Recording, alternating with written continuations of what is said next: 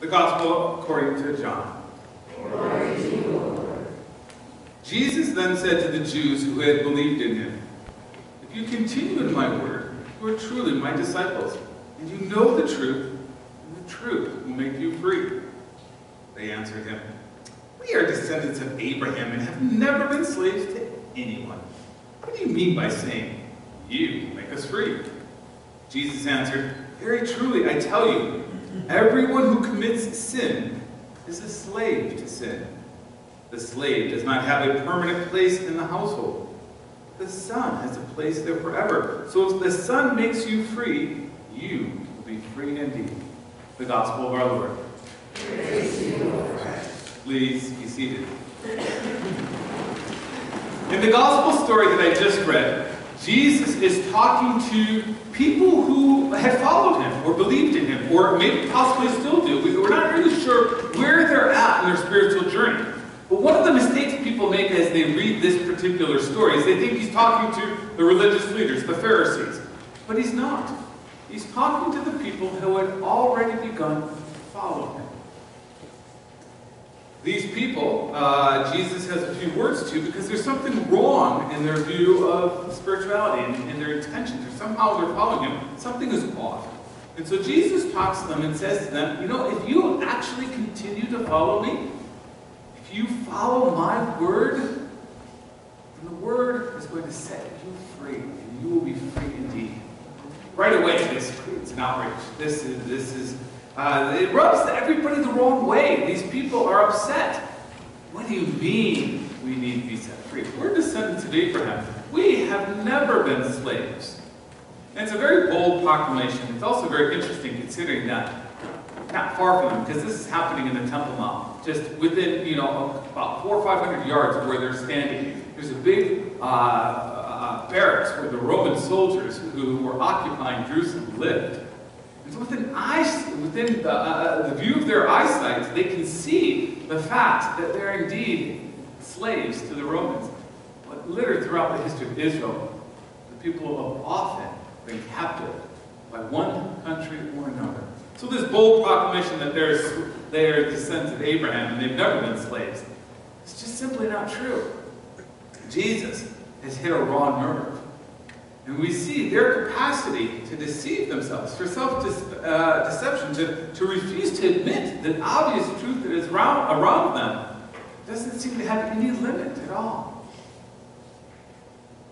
The Reformation, today is Reformation Sunday, and it's a day where we commemorate the Reformation. Please note, we do not celebrate the Reformation to celebrate, because the Reformation resulted in massive church splits, massive arguments. We don't celebrate those kinds of arguments, but we do commemorate the Reformation. But as we get together today to commemorate this day and its importance, I think there's a couple of things we could note, and maybe some historical facts that might help guide us to what is the purpose of this day. You see, when Luther first hung his 95 Theses on the door in Wynard on this day, the day that we commemorate, it wasn't the beginning of the Reformation. The Reformation had begun years before him, and it would continue years after his death. Martin Luther was just one moment, one part of a very grand movement to want to bring change to the church. Martin Luther had no intention of creating Lutherans. He had no intention of creating a new church. He just wanted to bring change to the church. You see, he understood that every once in a while, the church needs to be redirected. The church has this tendency, because it's led by humans too often, who don't listen to God. The church has a tendency to wander off, and it needs an adjustment every once in a while. And that's what Martin Luther was intending, to bring change, to reform the church, not to create a new one. And so when he nailed his 95 things that he thought needed change in the church to the door of that seminary, you might have thought that created a big movement, that all of a sudden everything changed from that moment on. Actually, everybody ignored it.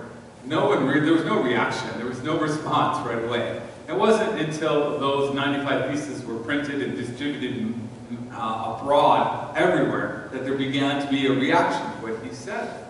So it wasn't like this day was like the day when everybody gathered together and decided we're going to be free, and No, it was actually just an ordinary day where one man decided to summarize a movement that had begun years before, a movement to bring change and to adjust the attitudes and the practices in the church. And it's interesting to know that the very first thing that he said that needed change, the very first thesis, is about repentance. He said people in the church, both the leaders of the church, but also the people who were just in the pews, need to repent. And when he said about repentance, it's not just feeling sorry, not just feeling bad, not just having a desire to want to change your life. But for him, repentance was admitting deep down inside that you had deceived yourself, that you thought things were okay when things weren't. In fact, repentance at its very core was admitting your own faults, your own failures, your own sin, admitting to your own self-deception, and letting all the ugliness of who you are be exposed. That's what Martin Luther wrote repentance was. And for him, the Reformation, this movement that began long before him and would continue long after him, this movement only began and was summarized by this need to repent. Echoing the words of Jesus when he appeared on the scene, his first public words to people were, "Repent, for the kingdom of God is near."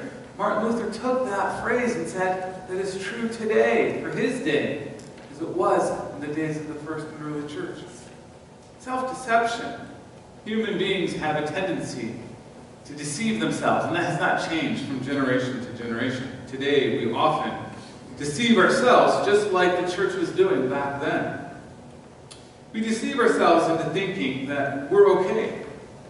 We deceive ourselves into thinking that we are spiritual enough. We deceive ourselves into thinking that we have things all under control, that we are actually free, and that we're making decisions totally objectively on our own, and nothing else is influencing us or captivating our minds or our hearts. We have the capacity to deceive ourselves into thinking that we don't need to be saved, that we aren't in desperate need of a change in our own lives.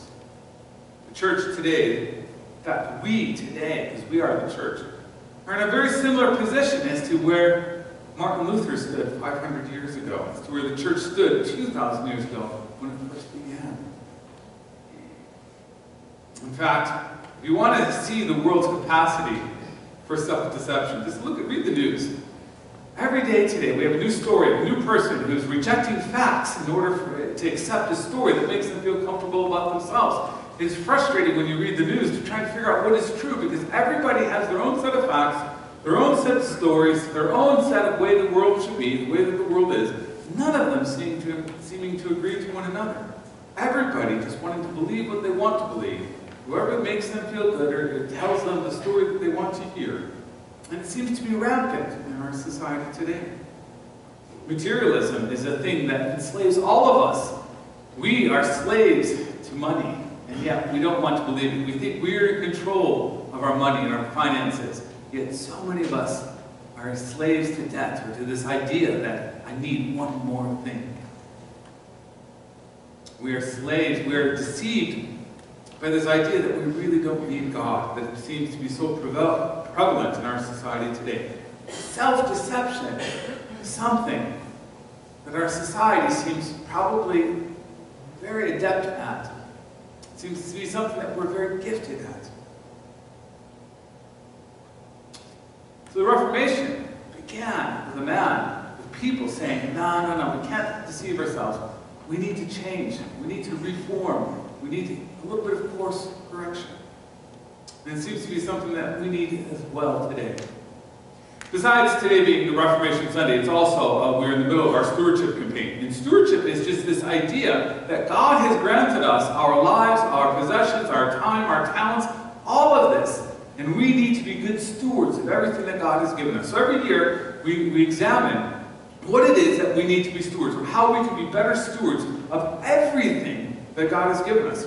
Last week, we looked at God's image, and we learned and understood that God has created us in God's image, and we are to be stewards of that image, that people see God when they see us.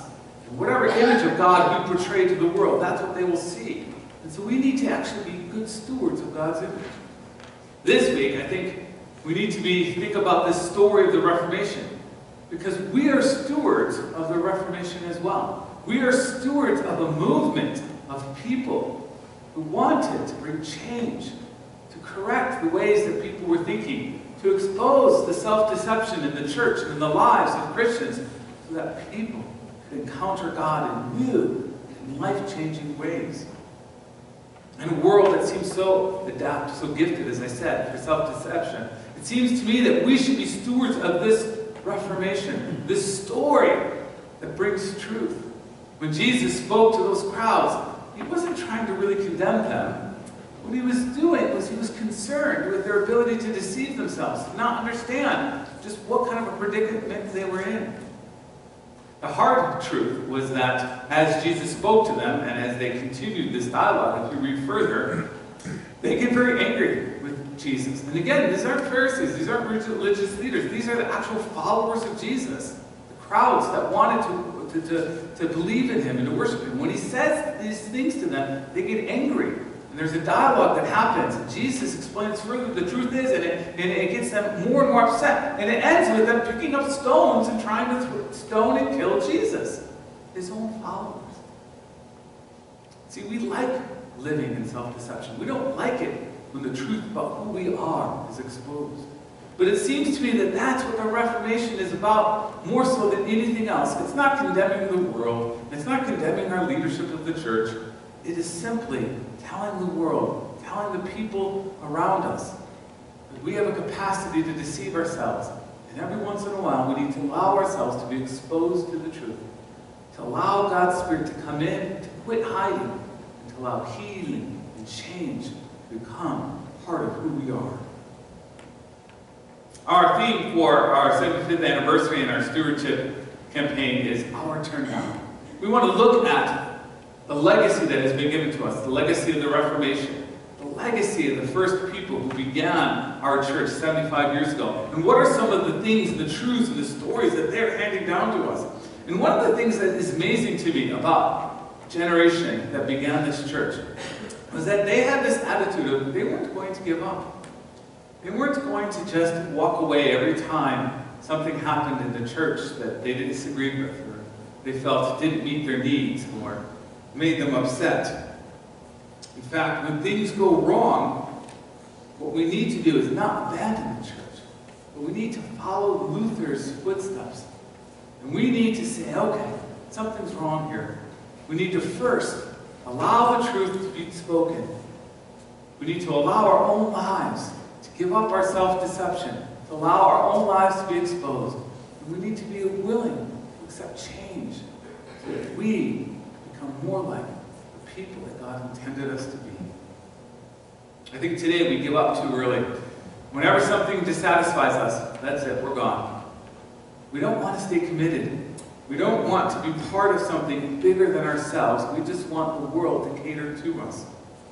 And I think that the legacy of the Reformation, maybe the legacy of our church founders here at Alpine, was that we shouldn't give up. That we need God. We desperately need God. And that we shouldn't fool ourselves into thinking that everything's fine, that we're always in control. But instead, to take this lesson of repentance, allow ourselves to be exposed, so that the Holy Spirit can move and work in our lives, bring us closer and more dependent upon God. Amen? Amen. Our takeaways for today. Go to the takeaway, that's the quote. Next, there. Keep going, keep going, keep going, keep going, keep going. Here we go. Previous one, sorry. There we go. Self-deception is one of the biggest barriers to knowing God. We are not as free as we think. That's one of our main takeaways about what the Reformation was about. It's about exposing the deception, the self-deception of individuals, both the leadership, but also just regular Christians. And the second one, Reformation begins with repentance. A repentance where we confess how we deceive ourselves and allow the ugly parts of ourselves to be exposed. And reformation is what Reformation is about. It's about reforming ourselves to be the people of God. Let's stand for our song of the day.